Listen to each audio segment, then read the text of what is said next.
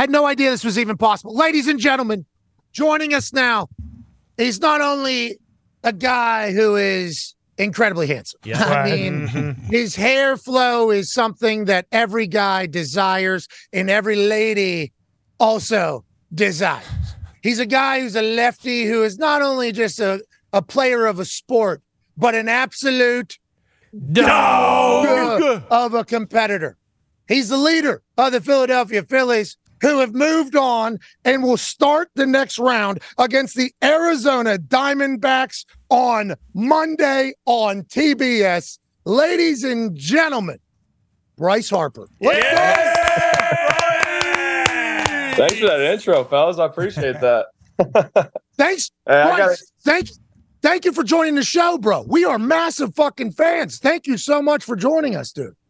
I gotta say, man, I'm a huge fan of you guys too. I've been watching you forever, and Hawk, I loved you at Ohio State, man. Hell yeah. Pat, I love your show. I love your guys' vibe. Always fun to watch, and I'm excited to be on. So thank you for having me. No problem. You can come on whenever you want. Don't have to start this thing with a bunch of bullshit. Sounds like that's what that was, but let's move along. We appreciate the compliments. Let's dive into this, okay? Because I think like in football, there's like bulletin board material. And it's a physical sport. You can actually put your hands on somebody and do this whole thing. I think basketball, there's bulletin board material. In baseball, I didn't play it growing up. I didn't know that it was possible. But Orlando Arcia allegedly, put some bulletin board into the material into the world. So whenever somebody talks shit or says something you don't like, does the baseball just look like a beach ball the next night? How does that work? Like, how do you get more pissed off from what somebody says and see the ball and hit the ball better? 2 homers, stare his ass down. That's a dog mentality I didn't know was possible in baseball. So what was it? You just saw the ball better because that happened because he talked his shit, or what was it altogether, Bryce? Nah, I mean, it's the competitive nature of the game. You guys know. I mean, playing sports, you're always going to be competitive, no matter what anybody says or anything like that. I don't think you ever need that extra fire or anything just because, I mean, you guys know how Philly is. I mean, being able to play in front of a fan base like that, there's nothing like it. So, I mean, just more and more as you play as a team, I think just the vibe of our team, if anybody says anything or anything goes, crazy or anything happens, our team is just going to come back and do those things. And, kind of just worked out for the best for all of us. And, I mean, just a lot of fun to be able to be part of that. Bryce, yeah, but how does you specifically, but obviously the rest of the team too, like you guys seem to not understand what nerves are. You don't feel nerves. You guys seem to thrive when the lights are brightest, when it means the most. And that's what's crazy about baseball. Like you guys fail a lot up there. Like you fail a bunch, but you guys seem to hit dingers in the biggest moments, in the biggest games. What is it about your team, I think, that kind of has that, whatever that it factor is? I think just the vibe. Like our whole team has a vibe. Every single guy, I feel like, in our clubhouse is meant to play in Philly. And it's crazy to say that, right? I mean, because Philly is such an insane place to play. I mean, we have some of the craziest fans in the world, and they'll let you know when you're playing bad, but they let you know when you're playing well also. And that's the best part about our team is 1 through 25, each guy has a vibe on our team. Everybody looks in the mirror and says, hey, what can I do to do my job well today to help us win? And if I don't get it done or somebody else doesn't get it done, that next guy will. And you guys saw that in Castellanos last night, Trey Turner as well. And it's just the vibe of our team. It's an electric vibe. And we want to play this game. We play it hard. And like I said, each guy is built to play in Philly. And I mean, that's the best thing I can say is each guy does their job well. And when they do, you win games. Hey, we were talking to Lane Johnson earlier, big time Philly show today. Wow. Yeah. Yeah, it's big Philly. Shout out to Philly. Interesting. Shout out to Philly. We didn't expect this. Thank you for coming on late. But he talked about how last year, end of the season, they obviously ended with heartbreak. You guys, same exact thing. Has it felt like your team's been on a mission this year? When playoff baseball started, you couldn't wait to get in here? Because watching you guys do I'm not a big baseball guy. I love you. Just because you're a dog, you know what I mean? I love the fact that you're like any sport, I do that. But watching your fan base in those playoff games has made me, that's like a football game. That was the excitement on every single pitch was real. But then I think I seen Stott hit a grand slam out of nowhere. Then you're hitting dingers. Like, has your team thought about how last year ended all year? And how does that work whenever the season is so long in baseball? Is it just a momentum that's able to be carried? Yeah, I mean, I think every team I feel like got to the finals last year and lost in this city, and that's really tough. I mean, for a team that's going through it and you get so far, you get into the World Series and you lose, you have to kind of flush it as quick as possible because you want to get back. And being able to do that as a team, have the guys that we do, we just said, let us get in. Just get us in. Doesn't matter if we're the 1, the 2, or the 3. Wild card, it doesn't matter. Get us in.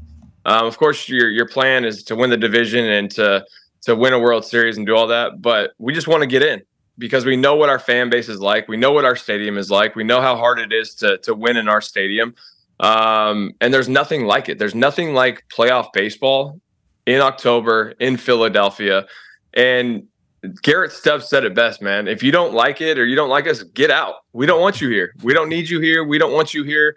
It's all about Philadelphia. And we have the best fans in the world. I'm telling you guys, if you have an opportunity to come see playoff baseball in Philadelphia, you got to do it. There's nothing like it.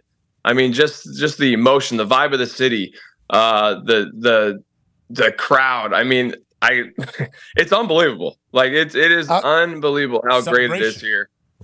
100%. And you don't see that much in baseball, right? Like you don't see that much. Like you see it in football, you see that dynamic, and every Friday you're sitting there. Sorry, every Saturday, Sunday you're sitting there and you watch football and you see the emotion and that one game a week and going out there and trying to just absolutely hammer somebody.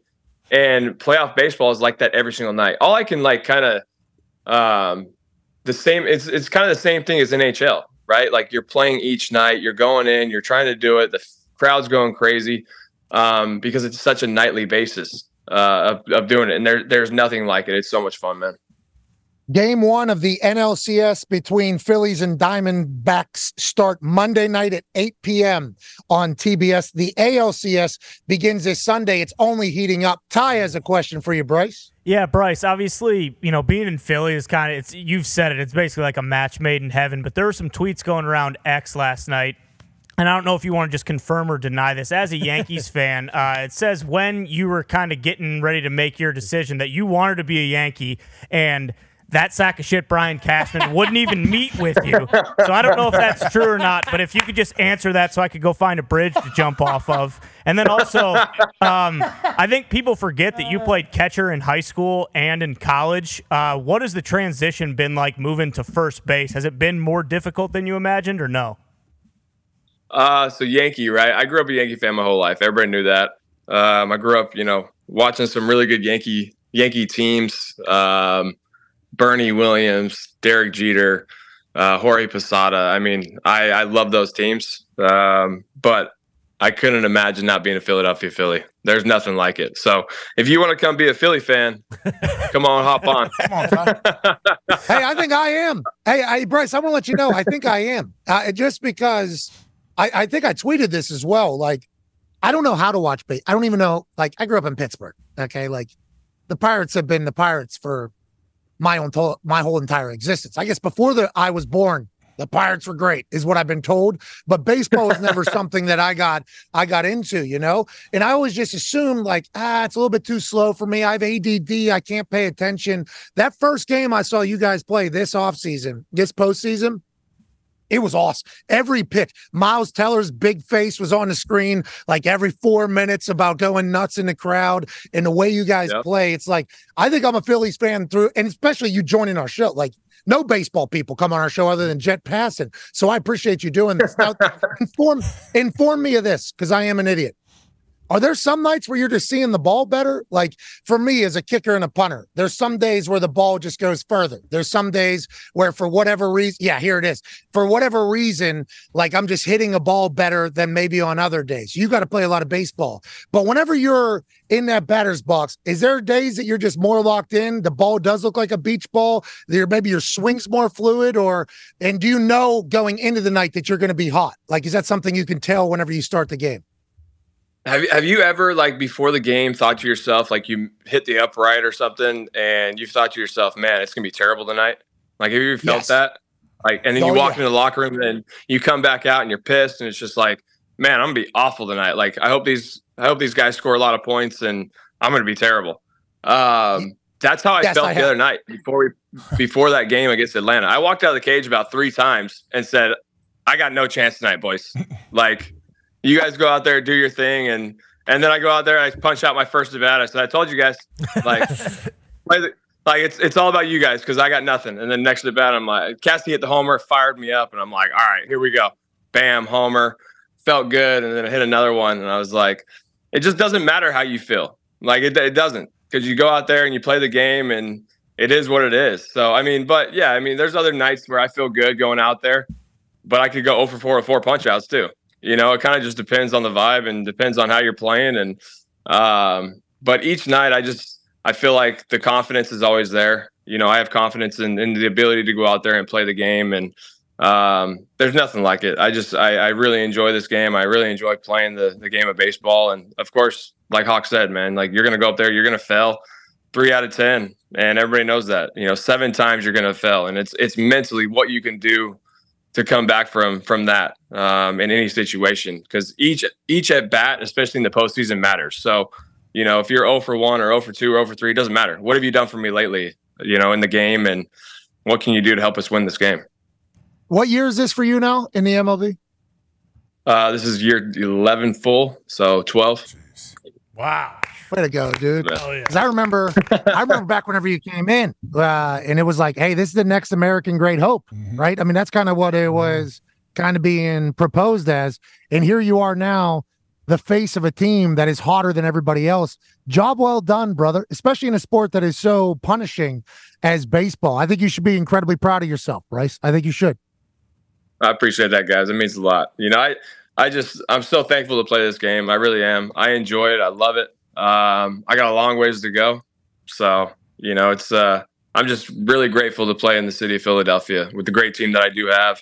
And I just love it, yeah, man. but you're really old as shit now. You're old as shit I am. Bryce. You're an old. I am.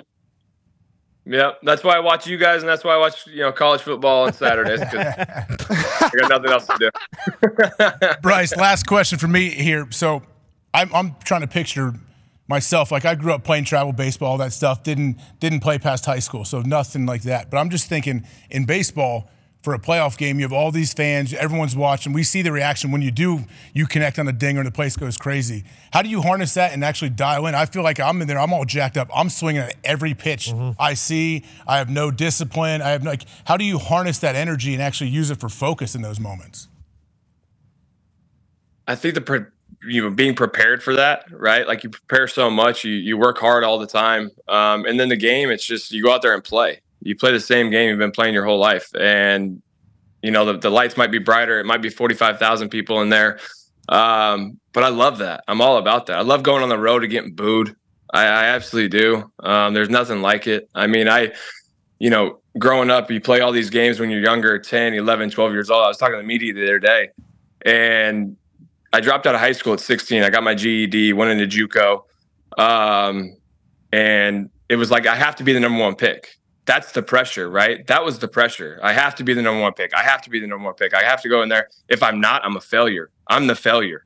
You know, I have to be able to get my family out, take care of them, and do the things I can to, you know, just take care of them forever. And that was the pressure. Now this is cake. This is what it's all about. This is the fun part of that. Going out there and playing in front of 45,000 people and harnessing that energy into hitting a baseball, understanding, letting the game come to me, and not worrying about anything else, not worried about the outside or the inside, just worried about what I can control. And that's hitting a baseball and playing and doing the best I can for my team and my city. And the pressure is all behind me. You know, this is what I love to do. And there's nothing like it. There's nothing like hitting a baseball in a big spot or a big moment, with 45,000 strong behind you and 25 guys in your dugout cheering you on. And I mean, that's what it's all about, you know. And the pressure's gone, man. It's just about playing now. You know, you guys get it. You prepare all week to play in a football game, and then you go out on a Sunday or Monday and you just play the game.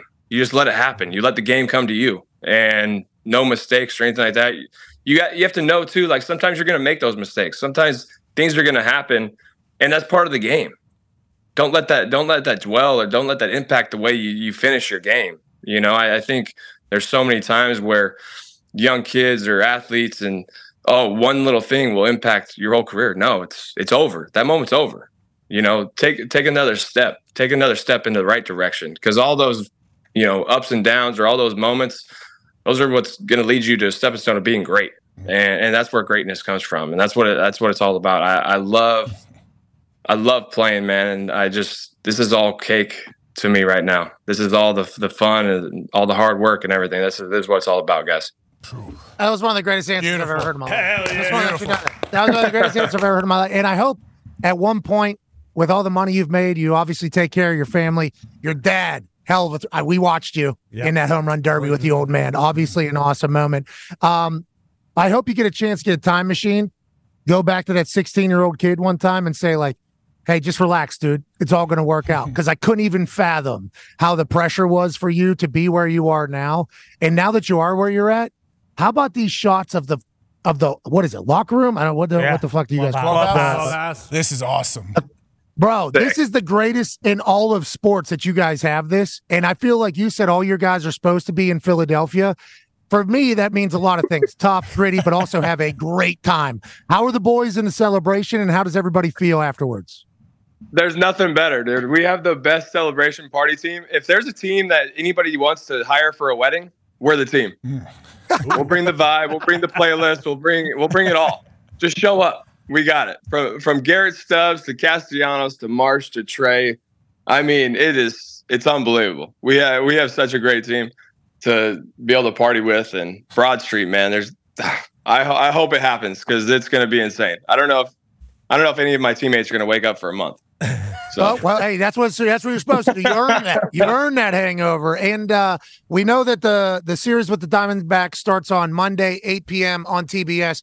But we're going to try to get to a game over there in Philadelphia, I think, here in this next series. We're going to try to get over there, okay? And now you might have to use some of that money that you have to fund a suite, because I think that thing's sold out probably, the whole place, right? How are we even going to get in there? Yeah, definitely sold out. I got a couple tickets in the suite. Maybe I can help you guys out. My man. Yeah. All right, Bryce. We appreciate the hell out of you. Keep killing it. We appreciate your, your ascension to where you are right now. I hope you get a chance after that. Not now. Don't be, looking back at how great the run is right now. Okay. We need you to still hit some fucking baseballs. Okay. Yeah. But at some point, I hope you get a chance to look back and say, bravo, you done good. A lot of Americans look up to you, and a lot of people around the world. Keep handling adversity. Keep bombing balls. Ladies and gentlemen, Philadelphia Phillies superstar, Bryce Harper. Thank you, buddy. Thanks, y'all.